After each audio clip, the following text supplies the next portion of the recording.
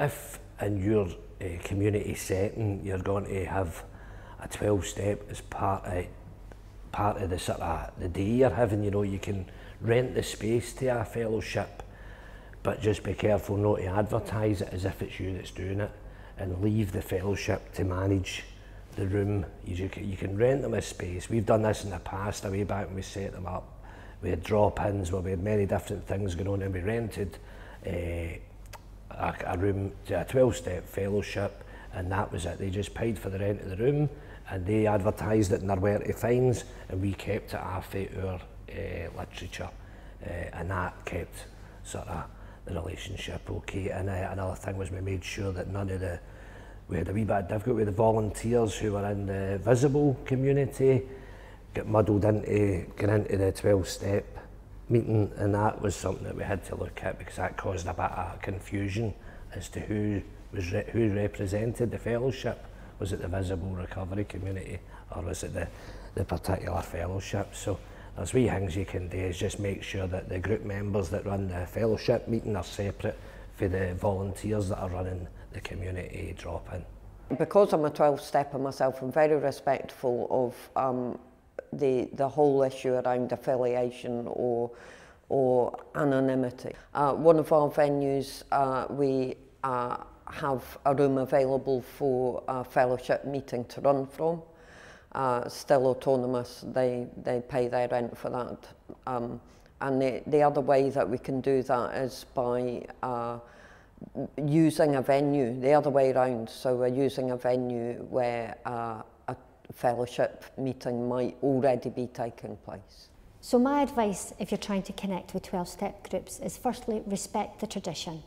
The 12-step groups have been around in Scotland for 60 years. They've been donating freely their time and their energy to help hundreds of thousands of people recover from a range of addictions in Scotland, all for the love of it. And they have a lot in common with the visible recovery communities. We all want the same thing. We all want people in Scotland to get better. So in terms of respecting the traditions, just recognising that all paths of recovery are to be respected in this recovery movement, and that we enjoy the diversity of our recovery paths and we don't fight it.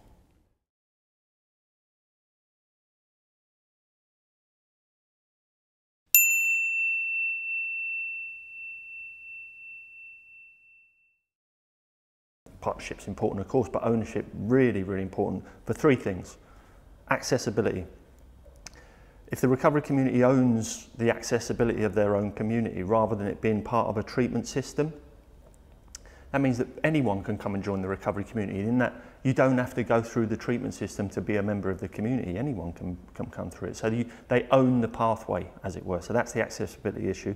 Sustainability is about not being at risk of the system and the money that may or may not be in that system. So they could either be cuts to the ADP that would affect the recovery community, or it might be that the recovery community is very much attached to a particular treatment service, and that treatment service might lose its contract or something.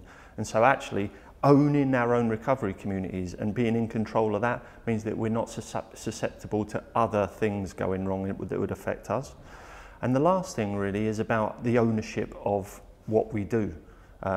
If we have our own constitutions, we have our own aims, we have our own objectives, then we can start to go around. We don't have to be reliant on that system, the ADP system or treatment even, but the wider community is interested in us and we can go and work with them. We can even, that ownership lets us grow our partnerships really. We can start to pick and choose what we want to be. I sit on the ADP Strategic Planning Committee and represent the North East communities in that capacity. I think it's dead important that they've got lived experience at the table, because you bring that kind of unique point to the table and they can't get that anywhere else. Also, it gives you a good footing to hear about what's going on, because ideally what we're all there for is to help people get better and help people to recover. And we're part of that journey. As recovery communities, we're part of that. But what I would say is, if you're going to go and be involved at the ADP strategic level, is about staying true to yourself, being there for the reason you're there, being the lived experience, being a representative of your recovery community. Don't get involved in the funding fights or the contentions around services, because that's their issues, it's not our issues. And as long as we focus on the recovery and our lived experience, then we'll not go far wrong.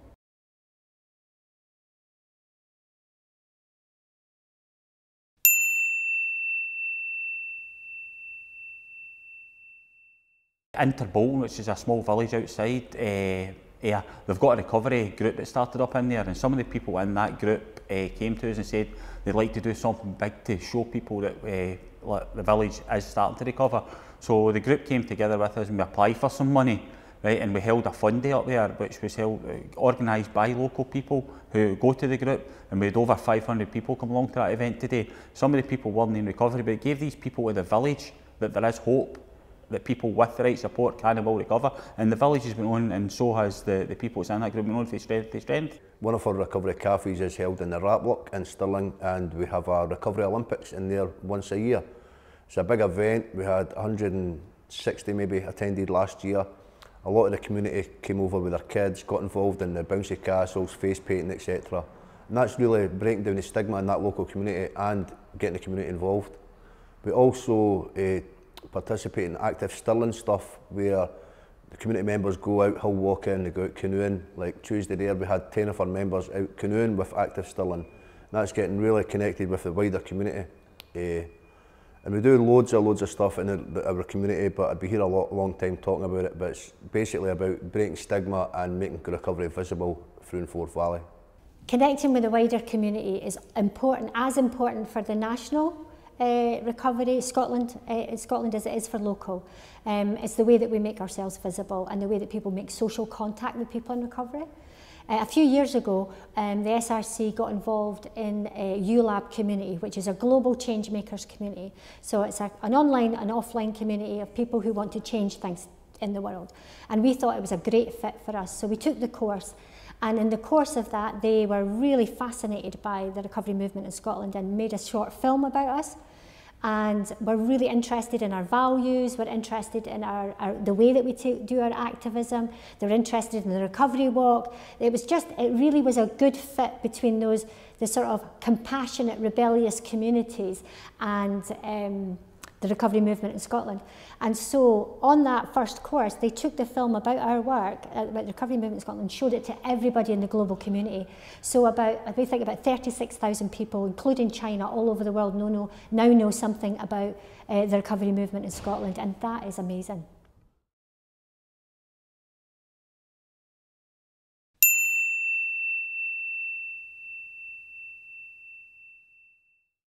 Culladarney asked if I would like to become involved in the recovery walk in Dundee, and I didn't know how useful I could be, but by chance one day I met a local councillor in the street and I was telling him about the walk, and he suggested I get in touch with our local MSP, Shona Robertson, who was the Minister for Health.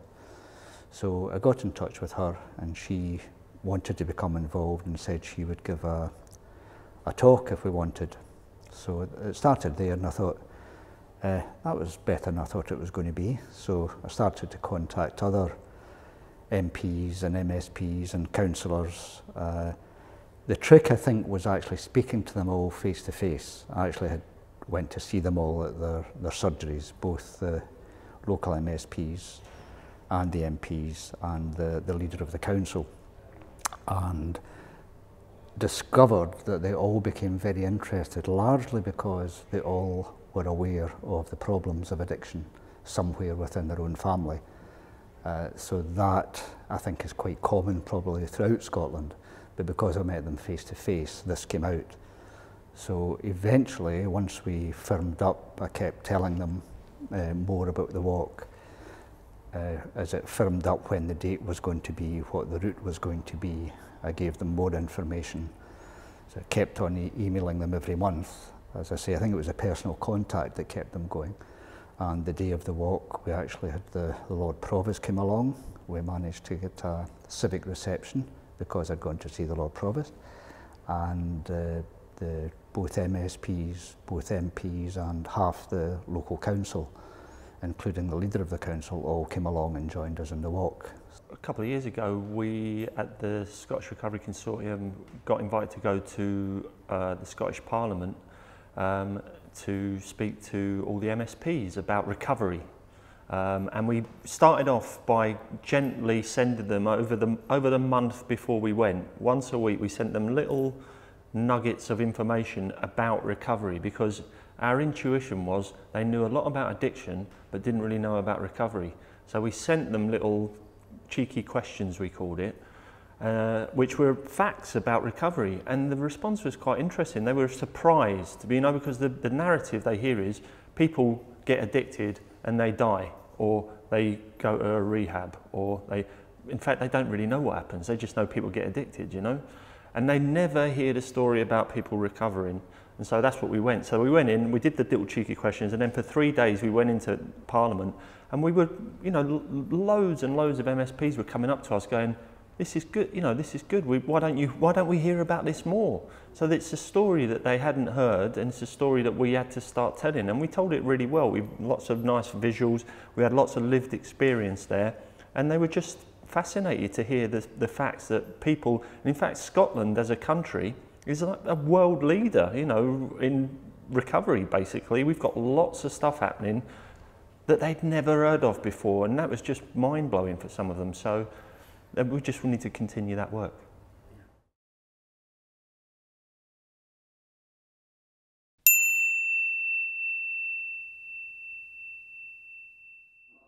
The media can be a great way of connecting with the wider community, but there's a few points that you need to be aware of when you're going to be talking to the media.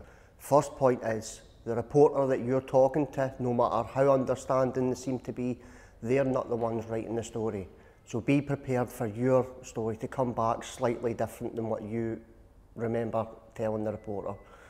Also, newspapers are there to sell stories. They're not there to necessarily give across the news.